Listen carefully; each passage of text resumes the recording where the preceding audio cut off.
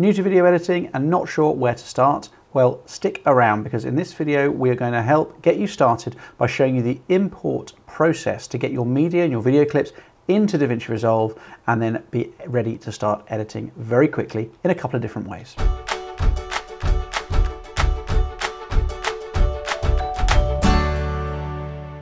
Just before we get started, welcome indeed to the channel. My name is Alex. I'm a certified DaVinci Resolve trainer and have been for a few years now. And I love DaVinci Resolve because I do think it's a fantastic video editing platform for everybody, be that beginners up to seasoned professionals. One of the great advantages to DaVinci Resolve is that they have a free version and they also have a studio version. The free version is indeed free. You can go straight to the Blackmagic Design website and download it for free right now. They actually have just announced a new version, DaVinci Resolve 17, which is currently in beta. In this video, we're going to be looking at DaVinci Resolve 16, just because it is the current staple release. But yep, go and get it right now and play with it. There are a few features that are not in the free version, but you get in the studio version, and it's only £239 excluding VAT. So it is well worth looking at. But for the meantime, let's work on getting footage into DaVinci Resolve for the very first time, because as a beginner, it could be very daunting, not knowing exactly what you're looking at, where to go or how to do it. And there are a couple of different ways that you can import media into DaVinci Resolve. So I wanted to go through those with you right now. So jumping over to DaVinci Resolve 16, we get the very first page that we look at once we've opened up an Untitled project, and that is the cut page. Now, I'll come back to that in just a moment, but for the most part, I want to just focus on the media page, which is the initial page that we can use in DaVinci Resolve to bring in media and organize it ready for our project beginning to start editing. So we have a very simple interface really here. We have a window on the top left, we have a viewer in the middle, we have a panel over here on the right, which is currently showing metadata. At the moment, there's nothing to inspect because we have no clips in our media pool. And the media pool is an important thing to think about in DaVinci Resolve. It's basically the hub for all of your project assets, like your video clips, any still frames, any graphics, any audio, all sorts of bits and pieces like that get stored in the media pool. By default, you have a master bin, which is just really like a folder that you put everything into, and that gets created automatically. So we have a master folder here, and we're going to put our clips in here. So add clips from media storage to get started. It shows you what to do, and the media storage area is this area that we looked at initially up here. So I've got all the volumes mounted to my computer up here, and we're going to have a little look through this to find the right ones. In fact, what you can actually do is once you've found the folder you like, you can simply right click it and save it as a favorite if you'd like to. So if this is a place where you're going to be storing all your clips, then do so there. You'll notice that that pops up now at the bottom. And I've got this little folder here where I've got some clips in here. Now I want to bring these clips into my media pool. Now how do I do that? So it's quite simple. All I need to do is marquee select by finding a blank space in the window, dragging to select, selecting them all, and then simply dragging them down into this media pool area and letting go. Automatically, DaVinci Resolve will spot that there's a frame rate mismatch, and we'll come on to that in another video, but there's a frame rate mismatch in the current project settings. Would you like it to change so that the timeline format and the video format match? We want to do that in this case and say, yes, we do want to change. And we hit change, and then that will automatically add all of our clips to our media pool. And that means they're now in the project. In this top left window, this is just showing us where they live on our hard drive. Here we have now actually imported them. Now, bear in mind, we haven't brought them in and they're not now existing on our hard drive. They still exist on our hard drive. It's just they now are being referenced in our project as well. If we were to move these files, these clips would go offline, and you'd see that because it would indicate with a red thumbnail to say this clip is no longer where we think it is, and there'll be an option to relink it. And again, we can show you that in another video. But that was quite straightforward, simply selecting and dragging. Let me undo that for a second by pressing Command and Z. There we go. And we're now back in the situation where we were before with no media in the media pool.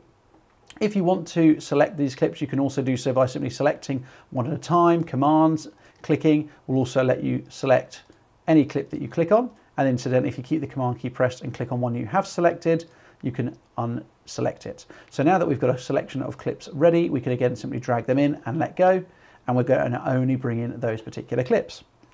Let me get back up again. Another thing that you can also do if you'd like to is just simply press Command A on a Mac to select all of them, and then again bring them in as we did before. So any of the normal selection methods that you'd normally use on a computer or PC would work fine. Another thing you can do is once you've selected all your clips, you can simply right click on one of the thumbnails and add into media pool. and then it will simply add all of those files there for you, no problem at all. Let me just undo that again. One other thing that you can also do is whilst you're looking at your clips in your media storage location, you can actually double click it to load it into the viewer. By default, you wouldn't necessarily see that. It would just look like this. And you can actually use this little ellipse here to get a zoomed audio waveform or full clip waveform. That gives you an idea of what the waveform is doing. So that's the audio for this particular clip is doing, and obviously when the talent may be talking or pausing or maybe doing a second take or something like that. This is useful as well because we can now scrub through this clip, and let's say we only want to bring in a certain portion of this clip. So let's say it's this particular shot here. I want to mark an in point by pressing the I key.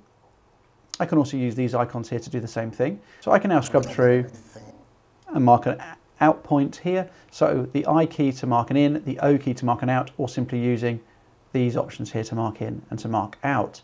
Now that I've got this option selected, what I can actually do is just simply drag directly in from the viewer and let go.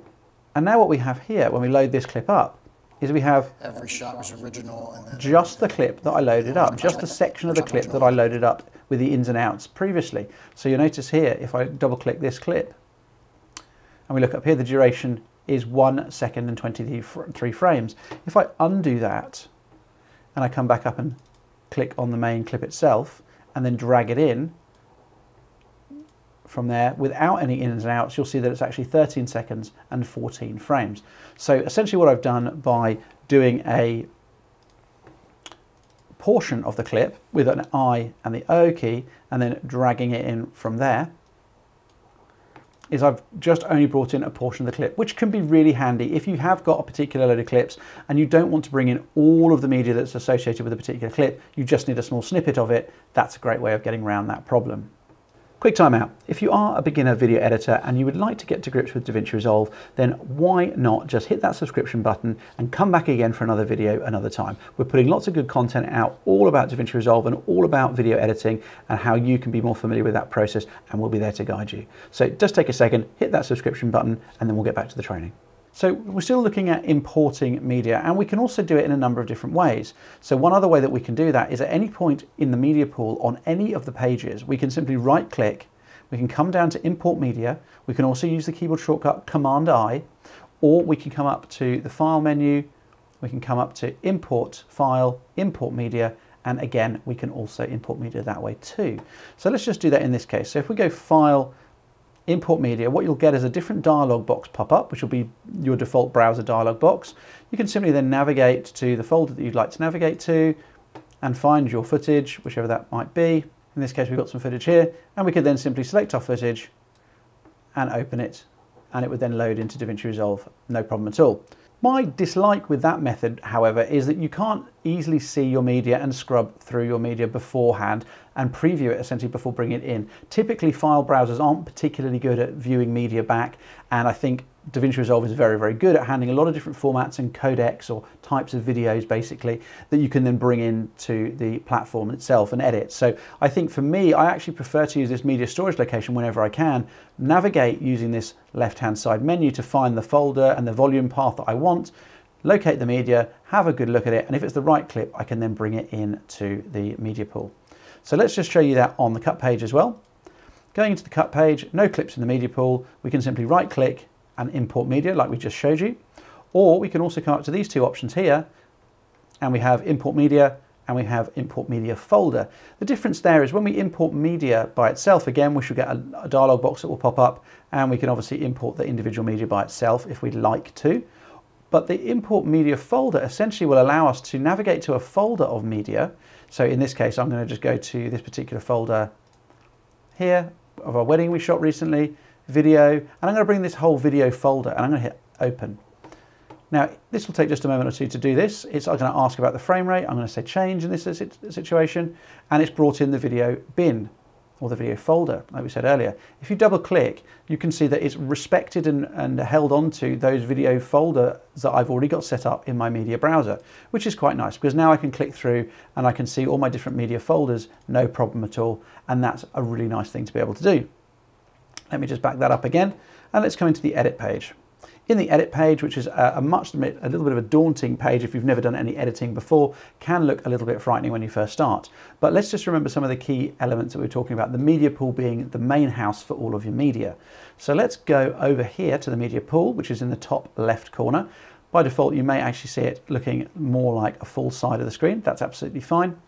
Once we're in here again, you'll see the same message here. We can simply right click, import media, or we can go up and we can do file and we can do import media, import file, import media from there. And that's absolutely no problem at all. Another thing, however, that I'd also like to show you is if I come away and I bring up a window of my browser, what I can actually do is I can find a particular bit of footage that I'd like. So here I have my media. I can simply grab it, drag it in, and then let go.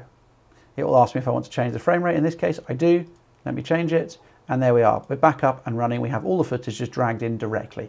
So that's not to say that you can't do it from the media page. You can do it obviously from the edit page. You can even do it from the color and fusion pages. Anywhere where there's a media pool, you will be able to bring in other media, graphics, audio, whatever it is that you want to bring in. But that's just a few different ways to do it. And really it's to your preference, whether you just prefer lassoing, dragging it in, right-clicking, add to media pool, or even just importing directly by dragging it from your file browser. So there we go, very straightforward, a couple of different ways that you can bring media into DaVinci Resolve and start your editing process. I appreciate at first it can sound like a bit of a silly question, like how do I just bring footage in? But it's an important one, and if we get it right, then it really does help and sets us up for the rest of the process. Please don't worry if that was a little daunting at first and you weren't sure how to do it, because if you don't know, you don't know, and sometimes you just need a quick video like this to put you straight and get you started on your video editing journey. If this was useful to you guys, I'd love it if you could just take a second and pop that like button on for me, and also do let me know in the comments below what particular part of the video was most helpful to you, and if there's anything else that we can do, if there are any other challenges that you're facing when it comes to video editing, and we'll try and address those in another video. Thank you very much indeed for taking the time to watch this video. I hope it was helpful, and we'll see you in the very next one. Bye for now.